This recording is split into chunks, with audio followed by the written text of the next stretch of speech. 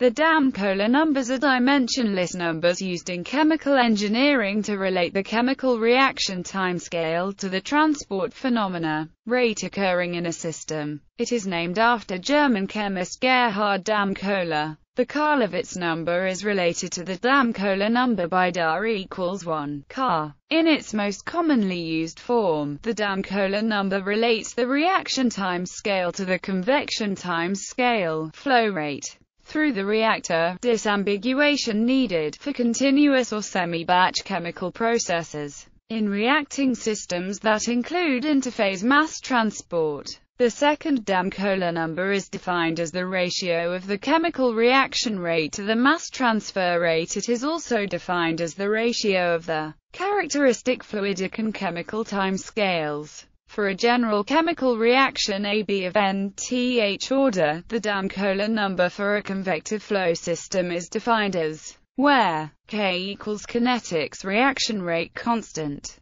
CO equals initial concentration, N equals reaction order, equals mean residence time or space-time. On the other hand, the second Damköhler number is defined as where kilogram is the global mass transport coefficient, A is the interfacial area. The value of dar provides a quick estimate of the degree of conversion that can be achieved. As a rule of thumb, when dar is less than 0.1 a conversion of less than 10% is achieved, and when dar is greater than 10 a conversion of more than 90% is expected.